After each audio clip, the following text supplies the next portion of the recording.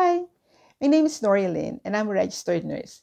Today I want to talk to you about TIA or transient ischemic attack, more commonly known as mini stroke. Basically, a TIA is a temporary interruption of blood supply or blood flow to a particular part of the brain. When this happens, signs and symptoms appear. So basically, signs and symptoms of a major stroke is the same signs and symptoms that you will find in a mini stroke.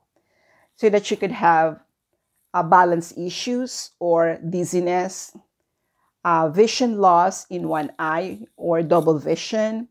You could have a facial droop in one part of the face. There could be arm weakness in one of the arms, or there could be slurred speech or inability to talk or inability to understand or use the correct words.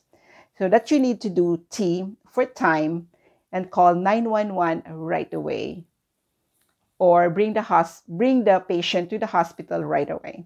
The problem with TIA though is that the signs and symptoms goes away in a few minutes. So the person is back to his baseline or to his or her normal in a few minutes, so that they don't really get scared or concerned enough to go to the hospital.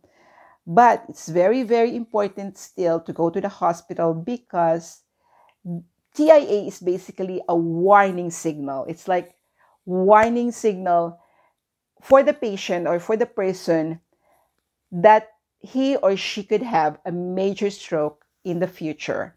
Sometimes it happens within 48 hours from the time the person had a TIA, or it could be in a few weeks, or it could be within 6 months and even up to a year.